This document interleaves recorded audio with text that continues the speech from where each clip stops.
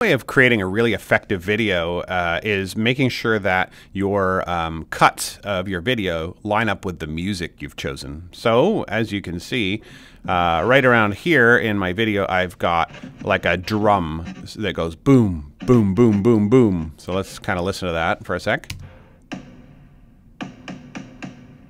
You can see the video I have there is friendly, but what I really want it to be is a little more ominous. So I've selected some clips here from other parts of Finding Nemo, and we're going to use them to insinuate that some terror is coming. So I'm going to drag that clip just here. And if I look at my sound wave, I can see the first boom comes here, and then each one of these spikes in the sound is a new boom. We want to line up each one of our clips with those booms. Now, I've selected these clips, and they don't really. You can choose the parts that you want to keep. So I'm gonna start it here. I'm gonna cut it right before the second boom, and to do that, I'm gonna use my blade tool. So I'll go up here, choose blade, or you can hit B on your keyboard. And what I'm going to try and do as best I can is make cuts that line up with these sounds. And I wasn't quite great there, so I'm going to undo and try that again. There we go. That looks a little bit better. I'll throw this away for now. Let's go get my other clips that I've pre-selected from the movie.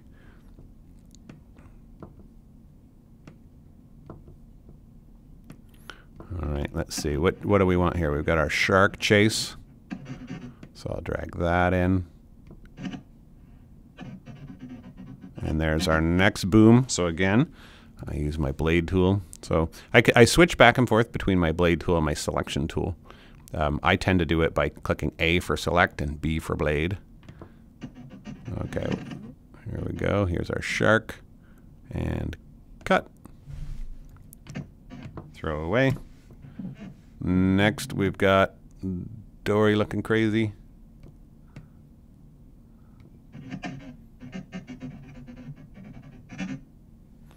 And gasping.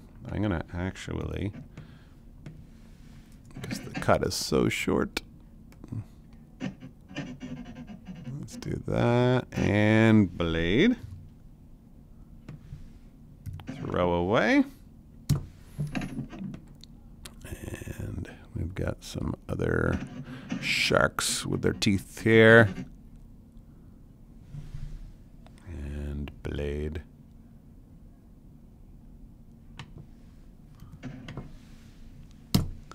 And then finally, we'll stop with this scene here where, you know, an ominous looking scene. Now I want this to actually to last a little bit longer here till we have another sound. And so I'm going to actually make this clip last a little bit longer. And to do that, I'm going to go modify, retime, slow, and I'll choose 50% to make it last 50% longer. All right, let's watch it back, see what it looks like. Let's maybe start with the previous couple of scenes here just to get a sense.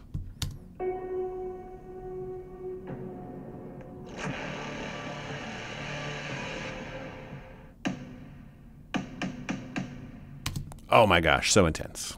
Worked out pretty well. So there you go. That's how you line up your cuts of video with sound. It makes it so much more impactful.